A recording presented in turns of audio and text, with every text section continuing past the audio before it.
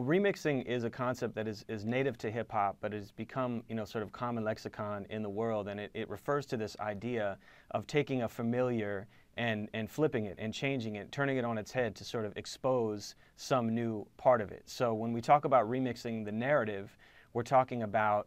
taking familiar narratives, such as the narrative of the melting pot, the American melting pot, and remixing that in a different way. So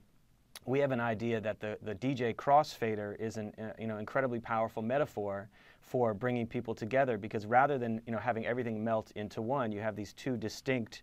pieces, the songs on each different turntable, and then the crossfader is an implement for finding the points of connection between those things. And we think that that is a much better and more suitable metaphor when we're talking about the state of race relations in this country. The Rise Up project that we are working on right now, which features music from artists from the Playlist Retreat, a gathering Jazzy Jeff puts together where incredibly talented musicians and producers and DJs get together.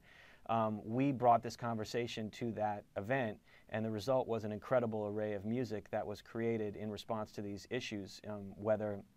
the police violence that was occurring last year or some of the political issues that are happening now. And so there's a song called Miranda, which we have out right now, featuring Rhymefest, Academy Award-winning writer of the song Glory,